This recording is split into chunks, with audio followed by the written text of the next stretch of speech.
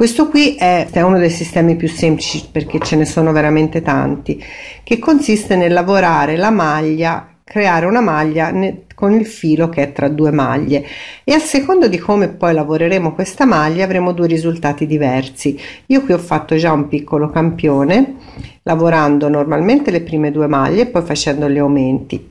Il primo qua l'ho lavorato a dritto ritorto, diciamo preso da dietro, e presenta questi buchetti come risultato, cioè un dritto normale ma preso da dietro, e viene un lavoro decorativo con questo motivo a buchetti. Altrimenti, secondo come invece lo lavoriamo, si può avere un motivo molto più chiuso, compatto e un po' più nascosta l'aumento, in modo che non si noti tanto. Si lavora solo sul dritto, il rovescio lo facciamo normale, il giro al rovescio lo faremo senza gli aumenti. Allora io faccio due maglie normali per mantenere il mio cordoncino, diciamo, perché voglio nascondere le maglie, voglio avere questo motivo così regolare. Allora, per fare l'aumento io devo prendere questo filo, che è il filo che va tra le maglie e che viene direttamente da questa maglia che adesso è sul ferro. Voi quando tirate questo filo vedrete che è proprio attaccata a questa maglia qui, vedete? Quindi questo filo qua io prendo e lo carico così a dritto proprio sul ferro di sinistra. Io ho tirato su questa maglia che prima non c'era. Allora, per avere questo effetto un po' traforato, io la lavoro normalmente prendendola da dietro, quindi come un dritto ritorto. La lavoro, entro dentro, vedete, io entro quindi da dietro, prendo il filo e faccio la maglia e la scarico, perché questa maglia qui non esisteva, tirate un pochino per non allargarla troppo. Dopodiché lavoro normalmente la maglia successiva, e in questo modo io ho fatto questo motivo qui che mi farà questi buchettini. Vedete, qui ora si vedrà dopo quando torno indietro, ma ho fatto un altro buchettino, ve lo faccio vedere ancora.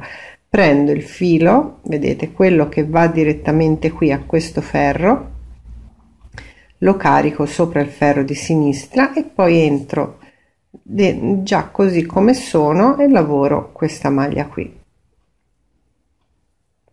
Ecco, poi lavoro, la scarico e lavoro normalmente le altre maglie. Faccio ancora una volta, prendo questo filo, vedete, si vede bene questo filo qui perché aprendo il lavoro vedrete che tirandolo deve muoversi questo filo, è proprio questo filo qua, vedete, che entra dentro la maglia, quindi questo non sbagliamoci a prendere altri fili, altrimenti verranno dei buchi. Quindi questo filo e lo lavoro normalmente così. Ecco, un altro modo invece, quello che io ho fatto sulla mia sull'altro lato del lavoro, che è questo, che fa in modo che il lavoro sia più stretto, quindi che si notino meno gli aumenti, si fa così.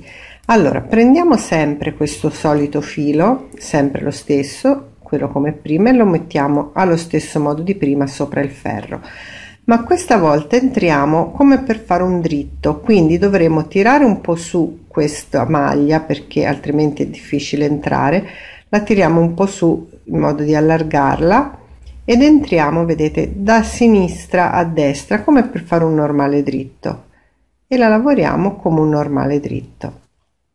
Ecco. E poi lavoriamo normalmente quella dopo.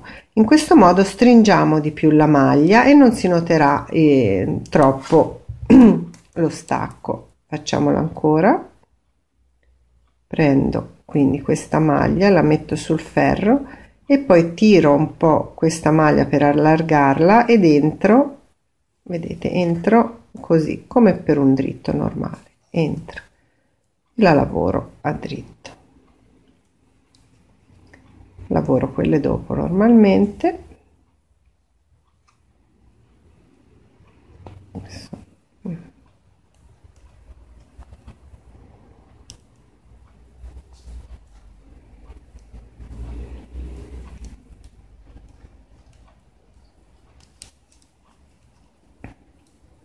Ne facciamo un'altra ancora, metto il filo sopra faccio sempre, tiro un po' questa maglia, allargo questa maglia e dentro così, dentro la maglia, semplicemente come un diritto. E la differenza è solo che bisogna andarla a prendere, diciamo, perché la maglia non si presenta già così come dritto. Vedete, io questa la lavoro bene perché si presenta dritto, l'altra si presenta al contrario, quindi io devo fare un po' più il giro, però in realtà è la stessa movimento del dritto normale. Quindi adesso faccio anche un altro ancora, allargo e dentro,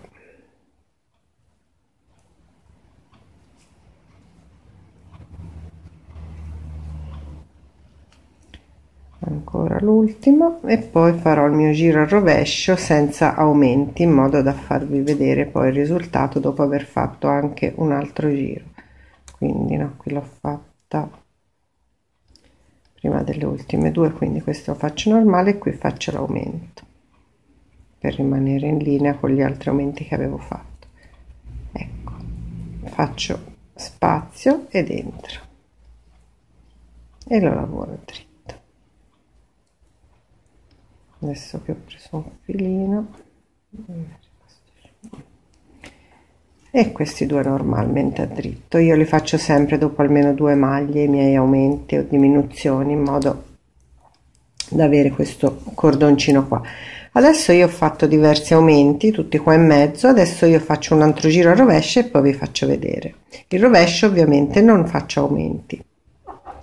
Ecco qua, ho fatto ancora 2 giri senza fare aumenti, giusto per farvi vedere il risultato di questi aumenti. Adesso ovviamente il lavoro tirerà un po' perché ho fatto tanti aumenti tutti vicini così, e il lavoro ora mi viene un po', mi allarga tutto insieme.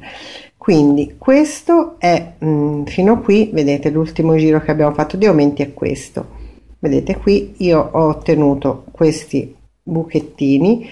Ovviamente quando lo facciamo al centro del lavoro, come ho fatto io per farvi vedere, non si fa questo qui perché vengano dei buchi, almeno che anche questi non facciano parte di uno schema, però sono proprio dei buchi molto visibili quando si fanno nel mezzo al lavoro, almeno che non ci sia proprio uno schema. Non si fanno mai in questo modo perché non sono belli vedere dei buchi in mezzo al lavoro, soprattutto su una maglia rasata.